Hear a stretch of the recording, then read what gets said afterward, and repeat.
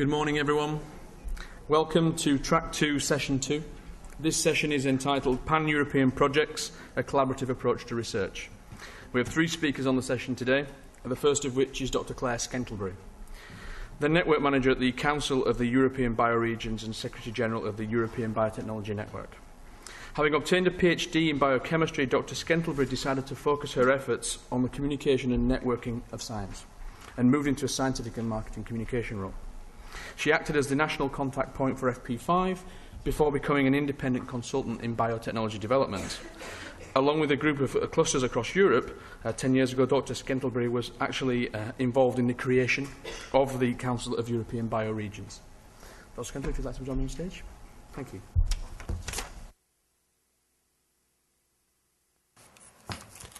Thanks very much indeed. I hope you can all hear me okay. I'll shout anyway, just to be on the safe side.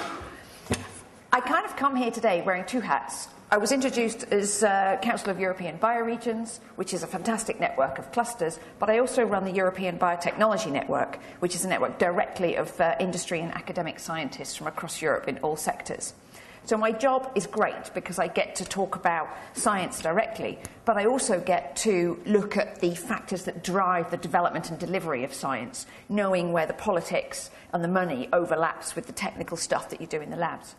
And so really what I'm going to talk about today is the incredible importance of clustering science and business and then networking those clusters across Europe. And this comes down to, of course, the science and the skills, but it also, of course, comes down to the money, which is what we all think about these days, where the money is coming from and how we can afford to deliver science to its destination. So I have to work out to work this. Yes. So I'm going to start with a quick introduction to the Council of European Bioregions. Of course, I would say this, but it is an extremely active network of biotechnology clusters across Europe, mostly working within the healthcare sector because that's really where clusters have developed most strongly on the life sciences side. And we're networked through people who are the primary point of contact for small companies within their clusters and their biocommunities. So it can be their official cluster manager, it can be a science park that is also an incubator, it can be the local tech transfer office of a university. We don't define ourselves by the type of organisations that may join the network. We define ourselves by the role that they have in building their biocommunity and their cluster. And in fact, even use of the word cluster is misleading, because if you were genuinely to say what is a cluster in Europe, our number of members would probably be fewer than 6. There are very few significant clusters in Europe. Most regions have developing biocommunities that are trying to build economic return from the science that they carry out within them. They haven't yet reached the clusters stage, and we'll look at that as we go through. So we work with 50 partners, but we also have global partnerships because, of course, the world is extremely small, particularly in life sciences. So we work very closely with clusters in the US, Japan, further into Asia, Australia, so that science, you can always reach out to find the right science and the right business for you. So what's our mission? And this is really comes back to why we were founded. We want to build a competitive European life sciences sector through defragmentation and removing the beautiful man-made barriers that Europe likes to create for itself, that keep science in one place, in one organisation type, owned by one person. Life is far too short to try and develop your science and your technology through to fruition on your own. You have to do it together. And so one of the things that we do is try to eliminate all the artificial barriers. We'll never be able to do it officially, so we sort of work in a subversive, guerrilla-like fashion, which is actually much more fun and much cheaper. It's also much faster. So we try to defragment the way that cluster managers can understand how to start and grow and deliver a cluster, how they can reach out and find the technologies and the skills that they need, regardless of where they come from, transforming Europe's amazing ability to compete against itself into an ability to work together in a much more harmonious fashion. We'll leave the arguing to the politicians at regional and national and European level and just get on with the job of delivering the science underneath that. And we want to provide a Europe-wide neutral platform for the delivery of cluster technologies and cluster outcomes, because we are one cluster. Europe is a cluster. It is not a collection of 27 countries, each doing their own thing with hundreds of regions.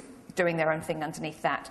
People look at Europe from outside as one cluster. They do not want to have to go to 200 regions to find out what each individual cluster might or might not be doing. So why are clusters essential? This is a really great technical conference that's looking at all the factors that drive science forward. And clusters are particularly important within healthcare life sciences because of the nature of the business that we're in. It's extremely high-risk science, as you all know in this room. The science is high risk, the business is high risk. More things fail than succeed on its journey through the pipeline to the patient or the market. And that is really reflected in the nature of the organisations that get involved in delivering the science to market. Small to medium enterprises can often have a perilously short shelf life, and everybody that works with small companies knows the general reign of terror that exists from the day that you're born until the day you're either bought out by some pharmaceutical company or quietly close the doors and switch the lights off. So they can have a very short life, and money is never certain for very long periods of time. So it's always about where the next money will come from. And this is not helped, of course, by the fact that the investment, because the science is risky, the investment is small the earlier you are. So it comes in small doses, and investors are extremely cautious about where they put it. But this, of course, doesn't help a company deliver a science at all. And even with the smallest, even with a well-funded company, the needs, the skills needs and the knowledge needs are far beyond the capability of that company. I know this because I sort of cut my teeth within the Cambridge cluster in the UK. And when the SME sector and the cluster was really booming and investment was pouring in, companies went a bit crazy. They bought themselves beautiful buildings. They grew from a team of 3 to a team of 250. Now they're a team of 3 again. But even then, they couldn't do what they needed to do inside the company. They know the science, but you cannot be an expert in every step of the business development and delivery. You need to go outside to get that. It's a complete waste of money to spend. It's a complete waste of money to buy yourself a patent attorney in-house because they're going to cost you loads of money and you just need to go externally to a good patent attorney. So the skills required to deliver science as a business and as a product are beyond almost all small companies. And that is why you need to operate within a cluster.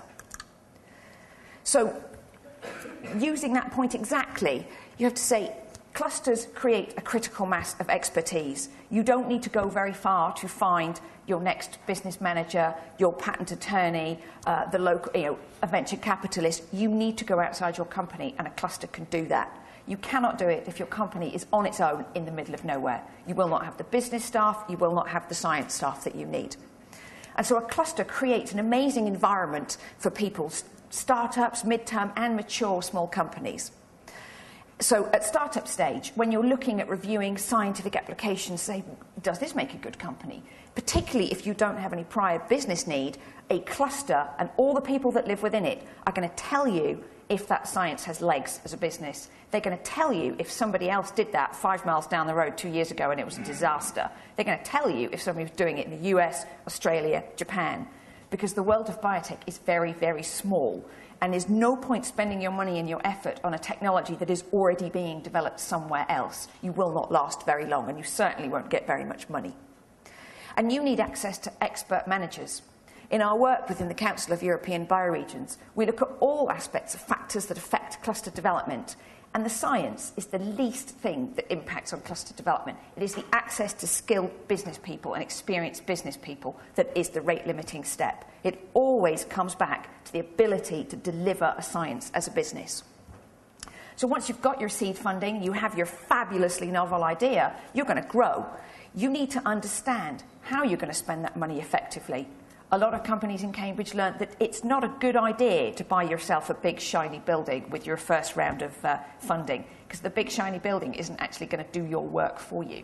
And we still have companies in Cambridge that are now almost subletting a section of their own big building and desperately trying to rent out the rest of it to fund their work. You also need to carry on fundraising. The day you start looking for your next round of investment is the day you receive the previous one. A good business manager inside a small company is always on the road. They're never in the office. And you can expect an answer from their iPhone any time of day or night, and they will never be on a landline.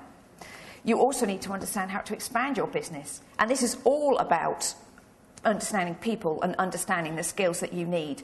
Particularly if your small company has come from very strong academic backgrounds, you need to understand the evolution in business skills needed. You will need to understand that you need regulatory experience, clinical experience. The experience of the original technology is not enough to deliver that particular technology to market. And when you get, if you're still alive, to the delivery end of your small company, which is brilliant, you are probably not going to be the next GlaxoSmithKline, but what you are going to have is something that GlaxoSmithKline might want to buy, or you might get acquired. So you need to understand how you're going to, find the next step for your business in terms of merger, acquisition, licensing, and you need to be able to deliver your package of technology to the next stage in the value chain. Because even with all the money in the world, small companies do not usually take their own products to market within life sciences. Some of them do, if you're in diagnostics, if you're in kits, if you're in medtech, but if you're in the rather tricky business of drug discovery and development, it's going to be somebody else that goes to market with your product. So the cluster effect, and this is why it is so important, is that they de-risk high-risk science. And the key thing that we found over the years is a definition of what makes a cluster. When has something reached a cluster is when a scientist will relocate their family to your region to take a high-risk job. Because if they get fired after 6 months, they know they're likely to get another job. So it all comes down to people. Michael Porter said a long time ago, he said, clusters will never grow in horrible places. And he was right, because why would you move your children to somewhere where the schools are rubbish?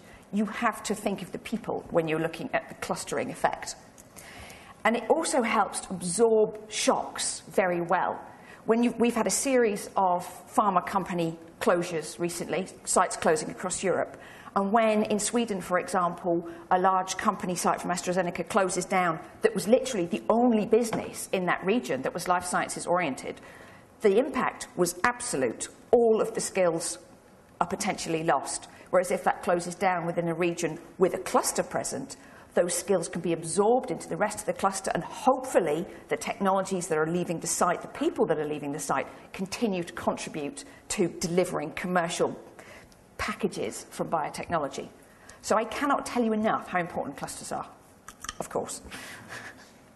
So why is cluster networking so important? I've told you how supercritical clusters are, so why do they have to be networked? Surely we can all just do it, grow our cluster, and we'll be fine. But again, the current economic climate makes it an absolute necessity to network clusters together. When clusters originally started booming within Europe, sort of 20, 25 years ago, I was based, as I said, in the Cambridge cluster, and the key elements that allowed that cluster to boom as it has were a combination of a lot of private investment suddenly coming into life sciences. It was pharmaceutical companies undergoing their first substantial contraction and releasing skilled managers into the wild to roam freely, foraging from hedges. And it was public money also available to build infrastructure and to build long-term strategies. Now, we pretty much have none of those things now. The only thing we have from that list of success points is pharma contractions continuing. So what you have is that a region cannot say, right, I'm going to build myself the world's finest cluster in 10 years, because they haven't got enough money to do that. And if private investors are not going to come in enough strength to build enough critical mass in small companies to start driving, fueling that cluster. And the pharma contractions, and this is one of the biggest things, is you're releasing skilled scientists and business managers into the wild to forage in the hedges, but they're not finding the money to start up new companies, and they're not finding employment opportunities in other companies because there isn't any money to employ them, which means you're losing the skills that you have developed inside those pharmaceutical companies, and they will probably leave the region. So it is super critical to get your clusters networked so you minimize those 3 points and you maximize your understanding of how you can develop your cluster quickly and cheaply, because Europe has run out of money and time in which to do its development. It now needs to start delivering from now. So if a region has a serious intention to build a cluster, and when I say serious, I do not mean the many regions that I speak to that go, yeah, in 10 years we don't have anything now, but in 10 years we'll have a cluster like Oxford. you have to take them aside and point out a few home truths that, A, they will never be a cluster like Oxford because it grew at a different time and a completely different space. And also, if they haven't got any money and strategy, a beautiful brochure and some fine words are not going to build you a cluster, regardless of how good your basic research is. So regional development agencies, if they're growing clusters, they have to set themselves realistic long-term targets for what they can achieve with the tools and the talents within their regions. If you say we're going to be a leading oncology cluster, you had better damn well have a really good oncology science base. You can't start if you haven't got the science. You need to understand the actions that it takes to build a cluster and the kind of skills that you will need from people to build that cluster. And you really need to plan long-term and invest long-term. Some of the best regions we see in Europe, obviously countries like Germany have invested at a very high level for a very long time. And they started from a very low level in 1990, where Germany essentially had no life science clusters and no commercial life sciences, in small companies. And they've built that from nothing, but they have spent a lot of money on it, as we all know. And other regions in countries that would surprise you more. For example, Catalonia in Spain has invested very consistently over the last 10 or 12 years, and they're really seeing the benefits of that. Spain is a very active country internationally within commercial biotechnology. And it might surprise you, but they've done a really good job, and they have continued to invest despite their interesting economic times. So to get it right, you've got to get it right the first time now, because you haven't got 25 years to grow your cluster with lots of learning points and lots of mistakes. And you can only do that by learning from others. And this is where the networking comes in. A regional development agency cannot afford an expensive mistake by pouring its money down one hole and not seeing anything come from it. So cluster managers and regional development agencies must learn things, and they must learn them from other people, and they must learn them now. And it's also an evolving sector. As the nature and the economics behind biotechnology and the commercialization of biotechnology change, you have to evolve your cluster planning. We still see models coming out of regions in Europe where they go, yeah, we're going to build a cluster where all the small companies grow to be mid-sized companies and then large companies, and then they'll move into clinical trials. That model broke about 5 minutes after it was invented, because they soon realised, as we said, SMEs don't have the skills or the capability to deliver themselves as large companies. They are small, transient things that deliver packages of technology to the next stage of development. So why am I talking about this? This is precisely why we were founded. When I was working in the Cambridge cluster about 1 million years ago, we worked with cluster managers all over Europe. And we realised that we would like to work together more formally, because there was so much to learn and to share from each other. And pretty much all we had in terms of formal learning or the formal partnerships then was through our regional development agencies and regional politicians, which, as you know, can often be more of a hindrance than a help. So we decided that it would be much more practical if we worked together directly. And so we founded the Council of European Bioregions to be an incredibly practical cluster-facing network that would bring cluster managers together from all over the world to learn from the good things, and also, very critically, to learn about the bad things. Because knowing not to do something because it's failed spectacularly in other places is very useful, and it saves you a lot of money. And we needed to be able to do things quickly, and we needed to be able to do things cheaply. The money was draining out of cluster development 10, 12 years ago as the first economic bubbles started bursting around life sciences. So we didn't have time to have our 10-year investment plan. We needed to know in 6 months if something would work or not. And we kept away from the politics, very much so, because as you also all know, that also slows things down quite considerably. And biotechnology continues whether there are politicians involved or not. So in fact, we only have like real people in the network, which is very nice. So they don't have any hidden agendas, they're very practical, they're very proactive, and they share a lot of stuff that you wouldn't see in a larger format. So how does the networking serve them? Every single cluster has a slightly different need. If you wanted to just learn from large clusters, you would just go to Cambridge, Oxford, Medican Valley, Munich, but they can't tell you very much. Those clusters are particularly ones in the UK, are very spontaneous. They don't have a strategy. They blow with the wind. They couldn't find a strategy if you gave them a torch and told them where it was. So they can learn from smaller regions growing who have had to plan a strategy from zero to know how they take technology from universities, how they break down barriers between industry and academia, how they attract investment to a region. And that's a huge learning point for those clusters that have grown in Europe that don't have any of that learning. And of course, smaller emerging biocommunities need to know how a cluster works. They need to know how humans like to interact. What are the most effective ways to get them to do things outside their own lab or their own company? To understand the flow of experiences and how to facilitate that around a cluster. And so the small clusters can learn that from the larger spontaneous clusters because that's what they do all the time. And particularly in the larger clusters, because there's very little political drive behind them, these are spontaneous, usually privately funded activities. So if somebody's willing to pay for it, then you know that it's a good activity. So how do we make it work? We're a pretty small, lightweight financial network, as some of our members in the room will know, but we try to be inclusive rather than expensive and exclusive.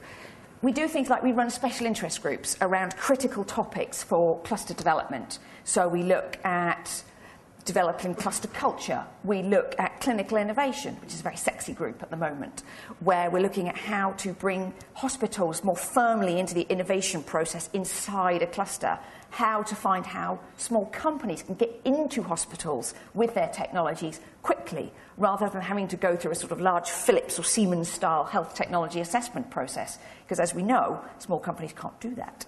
So that's the sort of groups that we run. Anything that will help a cluster manager develop their cluster more effectively is what we do. We share good practice, we develop up joint activities, because if you're going to do a service for SMEs in one cluster, you might as well do it in lots of clusters.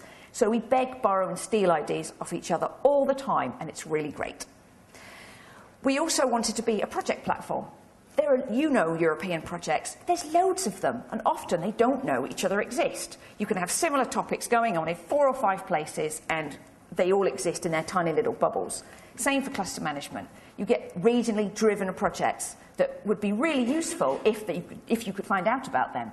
So our members bring their small local projects and bring them up to a European level. So not only do they get advice from everybody in Europe, whether they want it or not, but they also get to deliver the results to everybody in Europe. And we also come up with our own cunning plans for projects and have put together several large EC-funded initiatives, such as a project called ABC Europe, which brought together 12 clusters around Europe to develop new services to help cluster development. So you can do much more together as a network of clusters than you can apart.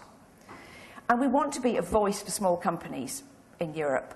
There aren't really any effective platforms that speak for small companies directly, and nobody knows their small companies better than cluster managers. They are there through the good times and the bad, and they are right on their doorstep.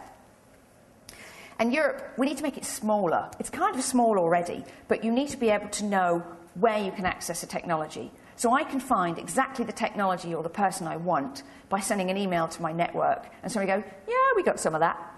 And then 5 minutes, I have my answer. It could be from anywhere, but I can find it. And we also have to go beyond Europe. Like I said before, people look at Europe as one place. They don't look at it as 27 countries, all of which they have to go to individually to find things. If somebody from Massachusetts wants to find a technology that does stuff, we can do that for them as quickly as I can do it with my NEM members. It is exactly the way to find the technologies. So what are the factors for the success, both of cluster development and of networking clusters so they can develop better? Depoliticising it is a massive step forward. Because as you all know, Europe's interestingly different at the moment, and every 4 years, faces change on the political scene, and old ideas get thrown out, new ideas get brought in. And as we know, life sciences operates on a much longer timescale than 4 years. So if you come up with a great cluster plan at year 1, you really don't need it ripped up at year 4 and replaced with something else. So a lot of our members work at depoliticising how clusters are supported and planned, so that when faces change, the plans and the money stay the same. The money, it's easier to get the plans to stay than the money, but we're working on that. And everybody has something to learn. We're a very neutral platform, so everybody has a voice as important as their neighbours. And it's amazing what you can learn when everybody comes to the table as equals, regardless of the size of your cluster. And really, it's the understanding that the world is too small to operate in isolation. The largest clusters in Europe are members of CEBA, as are the smallest biocommunities, because even the largest cluster cannot do it on its own. And the skills, that is probably the biggest thing within cluster development and cluster networking, is to get the skills right. The people we know in biotechnology that support it are passionate about what they do. Faces don't really change in our network. The people have been there for 15 years in their clusters. It's their mission in life. So to share their skills, to take them from cluster A to cluster B, to help them understand what they have to do is absolutely critical. It is not a job for civil servants. And as most of them work on tiny, tiny salaries that might run out at any minute, it's definitely not a job for civil servants. So that's pretty much it on my lecture of A, why clusters are so very important, and B, why it is also critical to network those clusters together so that Europe has one biotechnology cluster rather than 327 if you listen to the latest figures. So I'd say thank you very much. I don't think I haven't had another slide. That's good. Say thanks very much. You're always welcome to come and be part of the network, whether you're a cluster manager or not. You know, I might send you a newsletter or two if you're very lucky. But it's a pleasure talking to you, and I hope it was useful. Thank you very much.